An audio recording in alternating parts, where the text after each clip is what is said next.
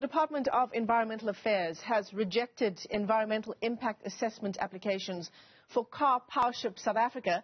There have been growing calls now for Parliament to hold public hearings. In fact, civil society organizations have written a letter to Parliament asking for urgent public hearings around the risk mitigation independent power producers procurement program. They also want the decision to award preferred bidder status to Karpowerships to be investigated. The communities of Richards Bay, Kruger and Saldanha Bay have not been given an opportunity to express their concerns about floating power stations which will be around for some 20 years. Let's get you up to speed with the story now. Liz McDaid is the strategic lead for Green Connection. She joins us now via our video link in Cape Town. Liz, thanks very much for your time this morning, so early on a Friday morning. So as it stands, the Karpowerships deal is on hold. Is that safe to say? Good morning to you and your viewers. I think it would be safe to say that for the moment it's a bit stuck. But they have said they're going to appeal that decision.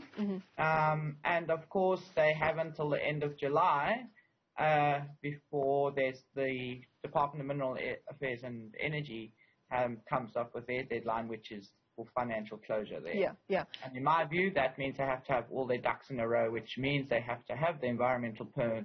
Otherwise, the Department of Mineral and Energy should reject them too.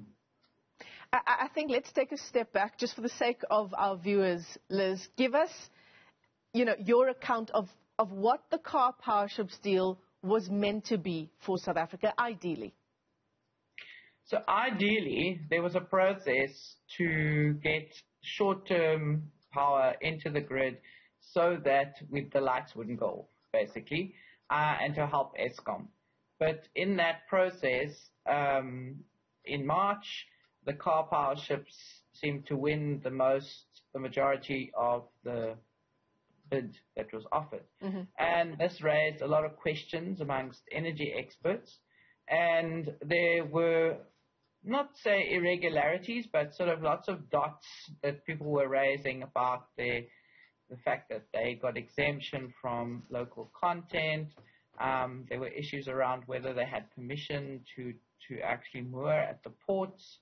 And then from an environmental impact assessment process, that process was ongoing without, or many communities were unable to participate and were raising concerns. And when we, working with coastal communities, we found that the issue of noise, which fishers had raised, had not been addressed. And noise is very critical here because they are fishers dependent on the sea for a living, and noise could disturb the fish, chase them away, disturb the nurseries, which would mean a total loss of livelihoods over a couple of years. Yeah. And here you have a Karpowership which is going to be anchored for 20 years. So there was huge concerns. And in my view, the role of the consultant in that case was to have taken those concerns seriously and studied the impacts and given everybody a chance to have a look at what they found, and then place all that information in front of the decision maker for them to make a decision. Yeah. So, that was really what happened, and we actually put in a complaint because we thought that the noise issue hadn't been resolved. And yesterday the department issued a letter which basically said that the authorization had been refused. So from the side of Karpowership, if my understanding is correct, are they basically arguing that, this is the impact on the environment, the objective to put more power in the grid comes at a cost of this impact to the environment. It's also going to be creating jobs over that 20-year period, and so that sort of makes up for the loss of income from fishermen in the area? I wouldn't really know what Karpower is saying in that regard. They say they're going to create a few jobs. They say they're going to provide power, which is the aim. But the problem is, can you say that for those fishers whose livelihoods depend on this, that there isn't an alternative way to provide power that doesn't involve destroying livelihoods, and we believe there is. And of course, destroying ecosystems in the oceans where the Karpowerships would be docked. Yeah, well, you see, this is something that I think we need broader discussions around. You know, when you look at some of these bays, yes, they are very vital to the marine ecosystems. The marine ecosystems are critical not just for the sort of functioning of the planet, you know, sort of, and keeping us all alive, because remember, these systems are our life support system, but they also are important for livelihoods in a whole range of sectors. So the recreational sector, you know, tourism, nature-based tourism, fisheries. You know, there's a whole range of people who depend on the ocean to some degree or other. And when you bring in a potentially destructive project, you must really do your homework to make sure that there's no other alternative way of meeting that need, and in this case there is, and also make sure that if there is going to be an impact, you must mitigate it. Yeah, yeah. And I mean, if those urgent public hearings do go ahead, which is what civil society organizations are asking Parliament to ensure, you have to ensure that, you know, the right people are taking part in those public hearings. And we see from what has happened in the past few months that wasn't possible. You know, the people who took part in the public hearings were the few who could get online because they were virtual hearings. So this is the problem. In our view, COVID is being used as excuses, as to not go out and make sure that you've consulted with people on the ground.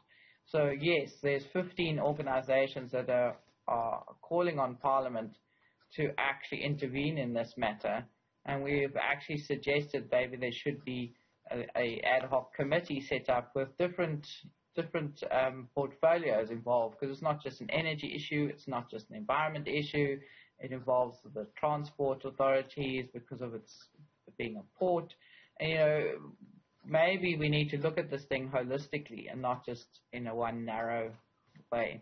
Yeah, and then there's the issue, of course, around allegations of corruption and the reason why Karpowerships was granted this preferred bidder status. Yeah, so that one, I mean, we don't know, but it certainly seems that there's been a lot raised in the media around Karpowerships and how did they get to be preferred bidder. So that also needs some investigations, and Karpower should welcome that, because then they should be able to clear their name. Okay. Liz, in terms of, you know, if we look to how Karpowerships is operated in other countries, what do we know about that? Well, I think one of the things we have to think about is this is a ship. This is like a floating city type style. And so this ship sails in normally when there's been an earthquake or there's a big power problem, and stays there for a little while, a few months or a couple of years. Then they sail away again because your system is back up and running. So putting them there for 20 years really makes the relationship between South Africa and the Karpowerships quite a difficult one, because what we saw in the recent media was in Lebanon, it seemed there were some accusations, but how it played out was that Lebanon didn't pay them and the Karpowerships stopped supplying energy. Yeah. So, you know, Eskom doesn't have any money. So what happens if we sit in that situation? Is that the situation we want to get into? So, you know, it's a difficult one, but I think what we want to be looking at is providing power that also grows our local economies. Yeah. I mean, you know, the takeaway from everything you've said is that once again, we're back to what organizations like yourselves have always said, and that is that renewable energy is what we need to be looking for to the future.